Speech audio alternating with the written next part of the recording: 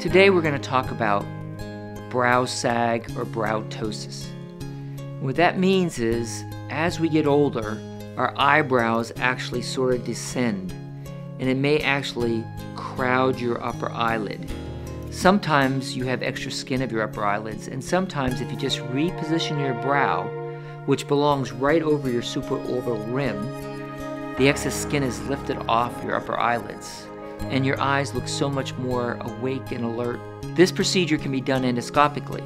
So we make a very small incision up in your hairline, 2 more up in your hairline, and with a scope we go down and dissect and lift off your forehead skin and muscles.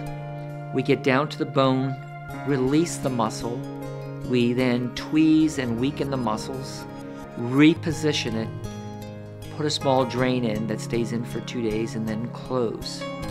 And this will allow you to have a much more open appearance. Now, it's very important to know, we don't make you look like an owl. Years gone by and bad brow lifts have left people afraid of brow procedures because they don't want to look like an owl. We don't want you to look like an owl either. We want you to look very natural. We want your brow to be back where it belongs. And we can help you do that and really open up your eyes.